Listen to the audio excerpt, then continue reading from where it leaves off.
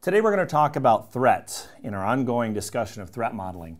This is really kind of where everybody's been waiting to get to this point, right? The rest is, documentation, and we're gathering all this data, and we're doing all this, these things before we actually get to the really cool part of threat modeling, right? Three pieces we need to discuss today. One is threat generation. The second is threat analysis. And the third is threat response. So, threat generation. You can generate threats based on the data that we've acquired so far. You can generate them in two ways. Automatically, through a tool like the Microsoft tools, or you can use brainstorming. Now, I think that the best way is to use a combination of two of those things, right? So the Microsoft tool basically says that for every step in a use case that we've defined, they're going to generate a confidentiality and an integrity and an availability threat for each of those steps, right? So every step, if there's 14 steps in a use case and there's 3 of those confidentiality, integrity, and availability threats per each step, then you multiply them out, right? Now in their latest version of their tool, they actually consolidated those out in so that they have one threat and it has 3 aspects to it, right? Confidentiality, integrity, and availability. But it's the same thing. It's 3 threats per step in the use case.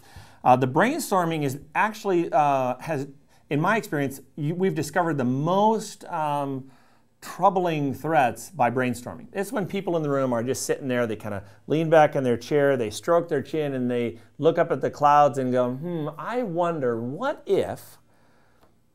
And then here comes the threat. So I think a combination of both needs to happen.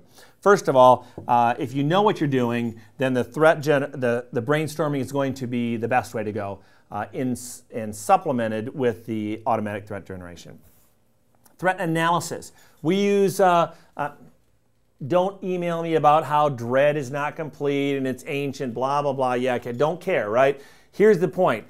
Dread is one way of categorizing your threats, right? So dread is discoverability, reproducibility, exploitability, affected users, and damage potential.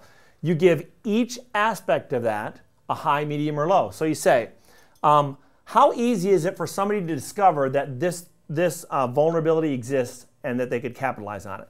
Is it a high, medium, or low, right? You have the discussion with everybody in the room. You go through each of those letters in the acronym and you come up with a score, right? So you figure out a calculation that says this is equal to 3, that's equal to 2. Doesn't matter.